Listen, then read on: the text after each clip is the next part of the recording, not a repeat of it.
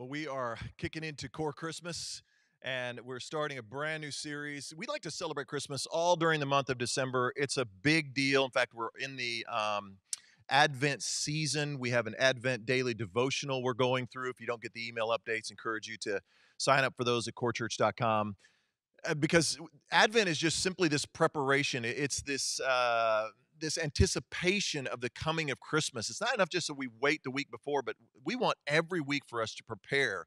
In the midst of all that is happening, it is time for us to celebrate because hope has come, joy has come, love has come, peace has come, all of those things that are all wrapped up in Advent that we are going to be talking about. But our series that we're doing during Core Christmas is called Christmas in the Neighborhood. Christmas in the Neighborhood. So, what we're going to be talking about over the next few weeks is the neighborhood, the place where you live, the street that you live on. And when you think about your neighborhood, I want you to think beyond even just the place where you live. It might be your workplace, it might be the campus that you're on, or it might be the ball team that your kids play on or that you play on, or maybe the neighborhood stores that you frequent. You see those cashiers and those different employees over and over again. These are our neighbors. And so today, I'm actually going to talk a lot about the neighborhood, the street that you live on. But as I talk about that, I want you to just kind of get your mind thinking of all these other places as well. So if you have a Bible, let's go to John's Gospel, John chapter 1. Now, John doesn't really tell the Christmas story, and if he does, he kind of tells it in a different way. If you don't know who John is, maybe you're new to the scriptures. John was a disciple of Jesus, and he simply wrote the story of Jesus' life on this earth. And he doesn't start with the Christmas story like Luke and Matthew do. He actually kind of jumps right into the middle of it, and he uses an interesting word, which is the word, for the name of Jesus. And if you have a Bible, John chapter 1, I read out of the New Living Translation. If you don't have a Bible, I just encourage you to download YouVersion. It's a great app. And let's go to John 1 and verse 14. That's where I want to start, and this is where we're going to focus today. John says this, so the word, and the word here is capitalized. That's because he's talking about Jesus. The word became human and made his home among us. We're going to talk about that. We're going to actually look at the Message translation where Eugene Peterson says he moved into the neighborhood. It's kind of the theme and where we get the title for our series today. He was full of unfailing love and faithfulness, and we have seen his glory, the glory of the Father's one and only Son. John testified about him. Now, not John, this is confusing. This gets so confusing. John's writing about John, different John. Talking about John the Baptist. I wish he'd said that here. John the Baptist testified about him when he shouted to the crowds, this is the one I was talking about when I said, someone is coming after me who is far greater than I am, for he existed long before me. From his abundance, we have all received one glorious blessing after another. Come on, wherever you are, turn to somebody and tell them, you are blessed because of God. You are blessed because of God. For the law was given through this guy named Moses, but God's unfailing love and his faithfulness came through Jesus Christ. No one has ever seen God, but the unique one who is himself God is near to the Father's heart. He has revealed God to us. In other words, if you want to know who God is, what God looks like, how God talks, the things that God does, just look at the life of Jesus and you will see God. Today, the title of my message is Move on Mission. Move on mission. Let's pray. God, in the moments that we have together, I pray that you would speak to our hearts, that you would give us a passion for you. Would you give us, God, affect our minds today, that we would learn today, God? Would you penetrate our souls? Would you change us intimately? In Jesus' name we pray. And wherever you are, say amen. Well, I think nobody enjoys moving. I mean, you enjoy moving because you're going to be moving to a new house or a new place, a new experience, but nobody likes packing up and having to haul things. And recently, Aunt Mary, a lot of you know Aunt Mary. I talk about her all the time. She's become legendary around our church. She's actually watching online today. Hey, Aunt Mary.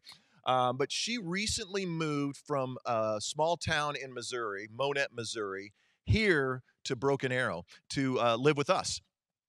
And when she moved, and I say she moved, I moved her. So I was kind of in charge of the move, and I was thinking, you know what, I love Aunt Mary more than I love almost anyone else.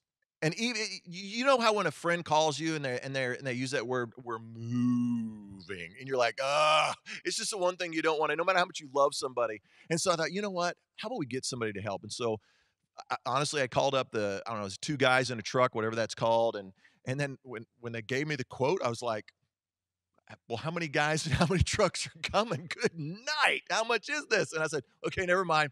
Going old school. We're gonna go the U-Haul way. I love U-Haul because they're very subtle in their advertising. They use the letter U, but really what they're saying is you, Y-O-U. You gonna be loading those boxes. You gonna be unloading and loading up that truck. That's gonna be you. So I go to to Monette, Missouri, in this small town. I go to pick up the U-Haul. It's kinda at this good old boy shop, and just envision it, small town USA, and just a grease monkey place, and, not even a paved, parking lot. It's all gravel with grass and weeds growing up in it. I mean, just you got the picture in your head, that's where this was, and I walk up the steps, and I walk inside the place, and I was like, "Whoa. Oh, man, if the pandemic doesn't get me, this place will." And I was like, "Oh my goodness." And then the guy was super nice. I mean, just those guys in small towns, super nice guy behind the counter. He goes, "All right, man, I need you to sign right here." And he hands me over his pen where it's been nubbed off and chewed on, gnawed on by like a guard dog or I don't know, maybe him or his sister. I'm not sure. And sorry, that was me. And and so I go to grab the pen and I'm like, ah, and I just kind of sign it, and I'm like, "Oh my goodness." So we walk out of the shop together, and, he walks me over to the U-Haul, tosses me the keys, and he's like, "Good luck." And the way he said good luck was very sarcastic in nature. I could tell he was like, "Good luck, city boy." Like, he thought I didn't know what I was doing. I was like, "Yeah, whatever." So I got up in that truck, and sat down, and there's this, just kind of this unassumed, unspoken assumption that every guy knows how to drive a truck. But here's the truth. Most guys, when we get in the truck, we start sweating. We get a little nervous. And this guy's standing up on the steps. He's watching me. I'm nervous. I'm sweating. I'm like, I feel like I'm 16 again going to my driver's test. And I'm like, 10 and 2, Brad, 10 and 2, 10 and 2. And so anyway, I go to pull out of the lot, and all I'm thinking to myself is navigate the turn right. Don't put it in the ditch and don't back it up. If you have to back it up, this guy's going to be mocking you with everyone he knows. And so, but I navigated the turn, got out fine. We got Aunt Mary here. She's in town. Everybody's safe. Everything's good. But when when we think about moving and we get over the experience of having to literally move, the one thing that we all do is there's some key factors we look for when we move. Like you're looking specifically at the square footage of the house. You're looking at the layout of the house. You're looking at the yard. What kind of yard does it have? What kind? How do my neighbors take care of their yard? What is that like? What are if you're a parent? What are the schools like? How far is it to work? And more importantly, the most important thing is how far is Walmart? But today I want to talk about a key factor that I think most people never think about and they completely miss when it comes to moving. This factor is more important than square footage. It's more important than a layout. It's more important than the schools or how far work is. In fact, as a follower of Jesus, I would tell you this is the key factor that Jesus wants you to consider before you make any kind of move. And what's interesting is the last place I think we would think to find moving instructions is in the scriptures, but there they are in the scriptures. Go back to the Gospel of John, John 1:14. And here's what the Message translation says. Eugene Peterson wrote it this way. He said the word, again that's Jesus, the word became flesh and blood, and say it with me, what? Moved into the neighborhood. I think it's very interesting that Jesus moves in the neighborhood and not into the temple. Because if you think about it, if God is going to be moving in, where's the one place you're going to look for him? You're going to go look for him in the temple. But Jesus, when it came to his ministry, he didn't spend most of his time in the temple. He spent most of his time in neighborhoods, in homes, going across the street, spending time with people. Now, there's a difference, big difference between moving into a house and moving into the neighborhood like Jesus did. Like when you move into a house, I mean, you move into a house. That's the place where you eat. It's the place where you sleep. It's where you watch Netflix. Get caught up on Selena. You're just doing. You're hanging out with your family. It's very inward focused. Not bad. It's just about you and your family. But when you move into a neighborhood, that's very outward focused. I think of it like this. Think of it like a cruise ship experience. If you've ever been on a cruise, but when you book a cruise, you don't book it for the room. That's you could care less about the room because you're not going to be spending any time in the room. Laura and I went on a cruise several years ago, and I didn't care what room we were in. I want to know what was happening on the cruise because I'm going to spend most of my time outside. In fact, and you do the craziest things on cruises. You're eating at midnight. You're going to the weirdest shows. Laura and I ended up in a karaoke contest. A karaoke. Laura and I were doing karaoke. I'd never forget. We did Love Shack. Remember Love Shack? Love Shack, baby, Love Shack. It. I thought I was going to be amazing at it, and wow! I mean, even the whales were struggling. It was like, and that was just Laura and I, not the whales. I mean, it was bad. But so when you think about it, Jesus calls us to move into the neighborhood. We're not just supposed to move into a house, but like Jesus, we're supposed to move into the neighborhood. Now, I'm not suggesting by any means that you should have a karaoke night, but do you know your neighbors? Do you know do you know them beyond the people that crank Leonard Skinner till 1 a.m. in the morning? Not that I have neighbors like that. Not that I know anyone like that. I mean, do you know the person at work beyond she's always late? Do you know the parent on the ball team other than the one who complains about their kids playing time and is always yelling at the refs? Like, do you know your neighbors? Because Jesus moved in on mission. He was very intentional about going across the street, going next door, sitting around tables, getting to know people. In fact, there's a story in Luke about Zacchaeus. And Zacchaeus, if you don't know that story, is basically Zacchaeus. Think of the neighbor you don't like and you wish they would move. That was Zacchaeus. Nobody liked Zacchaeus, but Jesus went and ate around Zacchaeus' table. At the end of that story, Jesus said this in Luke 19:10. He said, "For the Son of Man came to," say this with me, "seek and save." Seek and save those who are lost. This is the main factor we should consider when moving. This is the main factor we should consider when you take a new job. This, I believe, is even the main factor when you think about the ball team your kids are playing on. This is the mindset, this is the way we should be thinking because Jesus says this is our mission. His mission is our mission. He didn't just come to seek and save those who are lost. He calls us to do the same. It's something we say all the time. We are here to take the hope and the healing and the peace and the purpose of Jesus into our world. I'd like for you to write this down. It's something I've been saying throughout 2020. We are all missionaries. We are all missionaries. Turn to somebody wherever you are and say, "You, my friend, are a missionary." We are all missionaries. Write this down. On mission. Jesus' mission is our mission, and we are assigned, write this down, assigned to a mission field. Like when you think about it, your neighborhood, that's your mission field.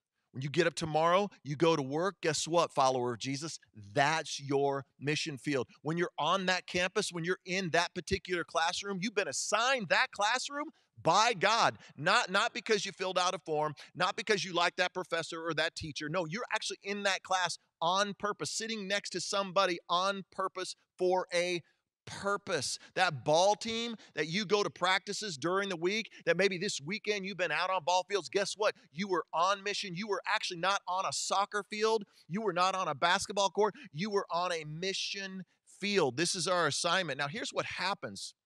The reason so often we don't think that way is we get kind of stuck. The church gets stuck in an Old Testament model. Now, the Old Testament model was that God's presence was in the temple.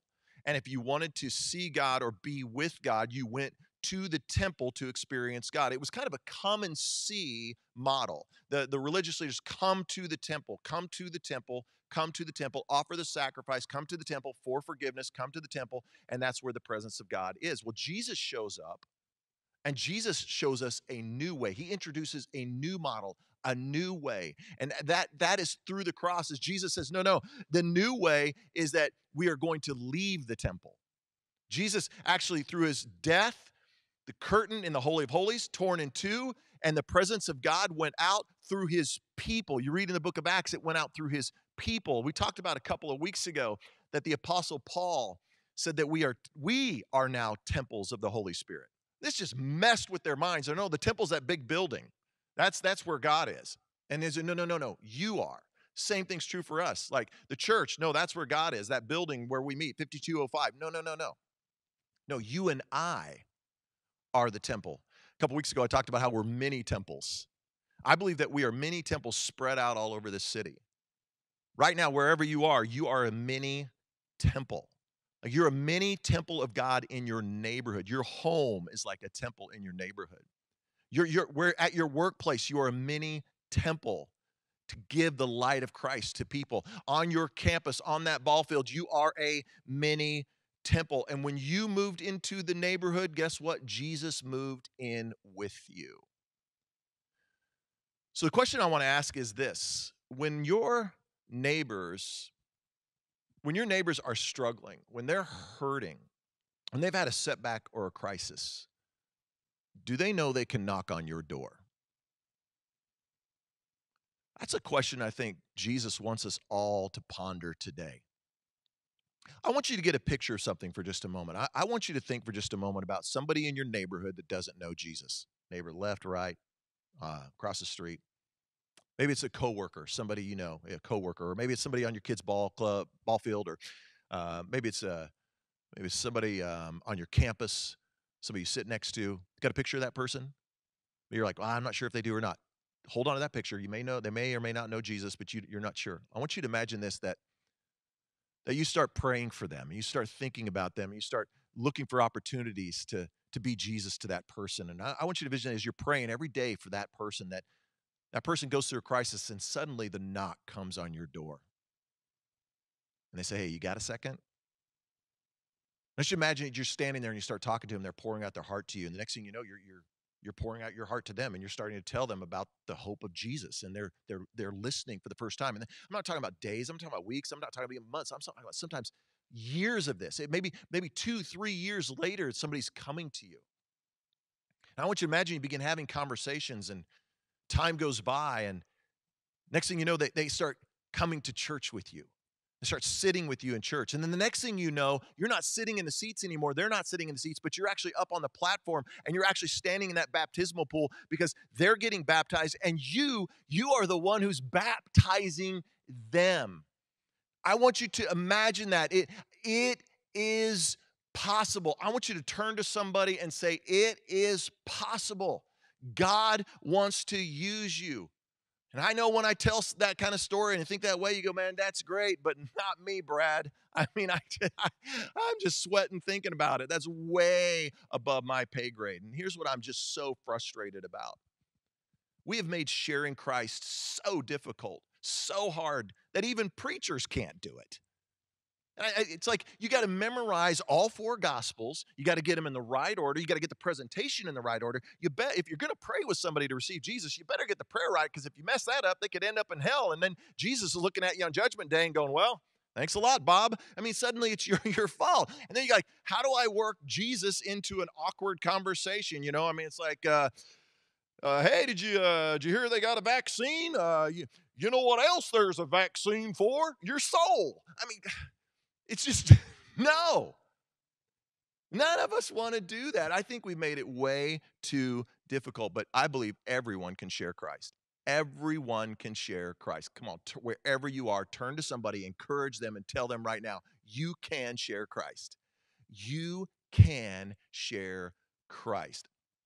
I want to give you three easy ways that you can do that. So I'd like for you to write these down. So whatever you got to do on your phone or with a pen or paper, write that down. And I want you to think about these. I found in John 1:14. I think the Apostle John kind of hints at them a little bit here, where he says this: He, being Jesus, was full of, say this with me, unfailing love and faithfulness. And we have, say this with me, seen his glory, the glory of the Father's one and only Son. Now, if you've been a part of Core Church for any amount of time, you're going to know these three things that I talk about. But I'm going to come back to them because I think they're so easy and they're so practical, and it's something that God's calling us to do right now. Here's the first one I want you to write down is the word intercede. Intercede. Pray for your neighbor. Intercede. Pray for your neighbor. Because here's what happens. When you start praying for your neighbors, God fills you full of unfailing love for your neighbors. Like right now, as we said earlier when we started this morning, we're praying for hundreds of people. You've turned in hundreds of names of neighbors and coworkers and friends and family members that don't know Jesus. And if you've not had a chance to do that yet, I want to encourage you to go to corechurch.com, or excuse me, go to Core Christmas, corechristmas.com, scroll to the bottom, send in the names. We're praying every day over every name that came in all during this Christmas season. We want to join with you. We want to pray with you.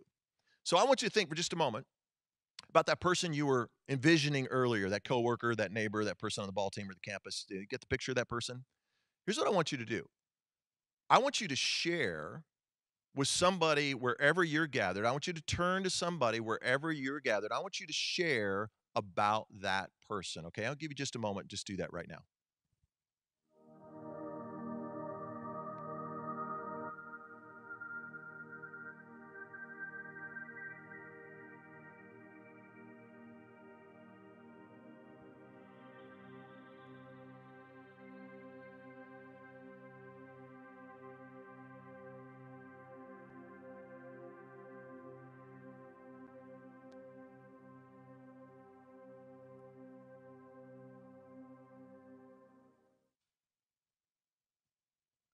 Now, I realize when we did that, for some of you, it might have been a little bit awkward because you're like, I don't really know anyone that doesn't know Jesus. But that's why I want to encourage you to start with prayer. Because here's what prayer says to God: I'm available. Now make me aware. I'm available. Now make me aware. So intercede, pray for your neighbor. Here's the second thing I want you to write down: invest. Invest. Do good to your neighbor. Invest. Do good to your neighbor. Like Jesus, be faithful. Like just be there when your neighbor needs you. Just do good. That might be just simply saying hi to your neighbor or your coworker or the person on your camp, just acknowledging the cashier, just acknowledging that, buying toilet paper for people. I mean, you want to do good right now? Give somebody a roll of toilet paper in the name of Jesus. It will be powerful. I mean, that's one thing we all need. It's just so practical and doing good. When you begin to pray, you begin to do things intentionally in the name of Jesus. You don't even have to mention the name of Jesus. Like yesterday, I was out working in the yard and my neighbor was putting up a fence and had a couple guys coming to help put up the fence. And they were trying to dig out the ground, and good old Oklahoma clay, snap. Heard the shovel go snap. And I look over, the guy's got little part of the handle of the shovel, and he's just basically trying to dig out. It was just the small little part of the shovel. And I said, hey, man, do you need a shovel? And he's like, yeah. So I went to my shed. I grabbed a couple shovels and grabbed a pickaxe and handed it to him.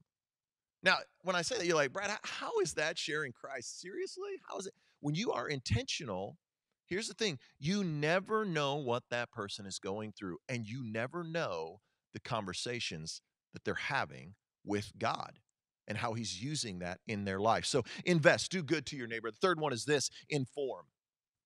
Inform. Talk about Jesus with your neighbor. Inform. Talk about Jesus with your neighbor. John said this: we have seen his glory. Listen, we need to get to a place where we start showing people who Jesus is. Like when the Holy Spirit prompts you, when you feel that prompting on you to share Christ, you need to share Jesus. Now, that might mean praying with somebody. You're like, this is going to be awkward. Yeah, I always say this: be awkward, don't be weird. It's always awkward, but it's like, can I pray for you? Just be obedient to that. Maybe it's sharing a scripture. There's a scripture that meant a lot to you, and you can hand that scripture to someone else, or maybe it's sharing your story. Maybe it's what God did for you that you can share with someone else. So I pray our sending prayer every day. You know that about me, and we're going to pray it at the end of our service today. But I pray it every day because I basically say to God, "I'm available now. Make me aware." But I don't always get it right. Wish I did, but I don't always get it right. So a couple weeks ago, Laura lives for Christmas. She loves Christmas. So I decided I was going to go to our neighborhood dollar store and I was going to buy her a Christmas starter kit. Like I put a subscription to the Hallmark channel in it, and tip to guys, single, married, dollar store, your best friend. Cheap gifts, very impressive. Okay, so I go there, I start buying all these little different Christmas knickknack things for her, and I go up to pay for it at the register, and as the young lady there rings up the sale, I suddenly realize all I have on me is $100 bill. I'm like, at the dollar store. I'm like, this is not going to be good. Uh, and and some of you remember the story I told a few weeks ago, and this is kind of important to the story. Um, I was about $300 short on my for a truck repair. I needed a truck repair, and I was $300 short. And by the grace of God and a miracle of God, someone who didn't even know I needed $300 gave me $300, blessed me with three $100 bills. That was what was in my wallet. And she said, "Yeah, you could pay cash," and that's all I had. So I was like, "Oh, okay, well, I'll pay for it." And so I paid for it. She gave me the change, and she said, "Man, what are you doing with $100 bill? I don't see those very often." And I just that was my moment. I felt prompted by God, and I said, "Well, it's kind of a weird story." And I told her what I just told you. And as I walked out of the store, I just looked at her and I said, I think God wants to answer your prayer too. Maybe just pray and ask Him, and I believe He's going to answer that for you." Turned, walked out of the store, and I was like, man, I was really glad I'd listened to the voice of God. Except what happened next. So I heard God speak to me and prompt me, and He said, "Hey, go back and give her the change." Wait, what?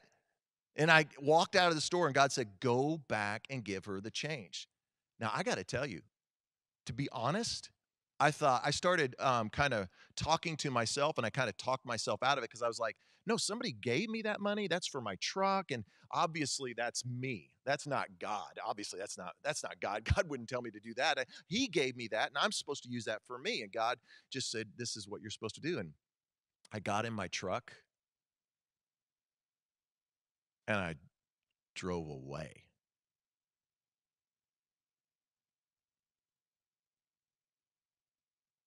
And I didn't do what God told me to do. And it just kept gnawing at me, and in fact, the next day, I was here at the church where we are right now at on our land, and I was prayer walking on the land, and I was out prayer walking, and in the middle of my prayer, God said, "Hey, you're supposed to give that young lady that your change." And I'm like, "I know, God, I'm really sorry. I blew that one." And He said, "Go back." I'm like, "Go back?" He's like, "Go back." I'm like, "Go back. She's probably not even gonna be there." And I mean, I don't even remember who she was, and God says, "Go back." And I'm like, "Okay, I'll go back." So that night, I get in my truck that needs the repair, and I drive back to the dollar store. And as I pull into the dollar store, I am not making this up. There is one parking space, and it's right in front of the front doors. Not making that up. And so I was like, obviously God is not in this. Obviously God doesn't want me to do this. So I I pull into that parking space and I start looking into the store to see if I can see the young lady. I can't really remember who she was. And then I see this cashier and I'm like, I think that was her. I'm pretty sure that was her.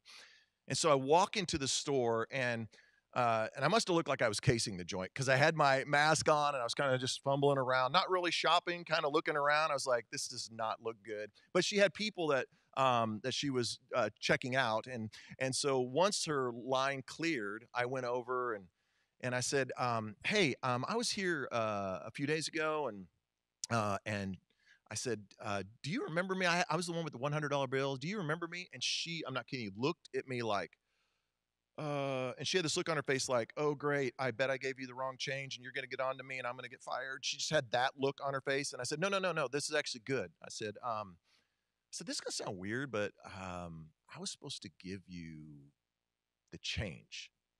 And so I opened up my wallet and I pulled out the money and I handed it to her. And she just had this look like, I don't even know what to do with this. And I said, it's okay that I give it to you, right? And she said, yeah. And I said, well, I just want you to know God told me to do it. She's like, thank you, thank you. And I was like, no, no, no, no. Thank God he's watching out for you. And I didn't listen and now I am. And this is him doing this for you. And I turned to walk out of the store and all of a sudden I heard somebody say, hey, hey, sir, wait. And I turned and looked and I didn't know this, but her manager and another employee were watching the whole thing. And her manager yells out and she says, no, thank you. No, you have no idea what this means. You have no idea. Thank you. And I just said, hey, don't thank me. Listen, this is about God. I'm just trying to do what God told me to do. You guys have a great day. And I turned and I went and I got in my truck. And when I sat in my truck and I looked back into the store, the three of them had gathered together and that young lady was just weeping. And I'm telling you, that was better than any gift I could have ever received. When Jesus says you're more blessed to give than to receive, I was like, can I give away the rest of this? I mean, I drove home, but I don't think my truck tires were on the ground. It was unbelievable the way in which God, I had been obedient to God. God wants to use you in the same way. I want to challenge you. What if every day throughout the month of December, what if you prayed the sending prayer? What if you prayed that and you said, God, basically said this, God, I'm available. Now make me aware. Maybe that's the only prayer you pray. God, I'm available. Now make me aware. And then just look for opportunities. Look for opportunities to do good. And when the time's right, what if you shared Christ? I believe that God wants to use you. Like he's calling all of us to live as missionaries on mission, assigned to a mission field.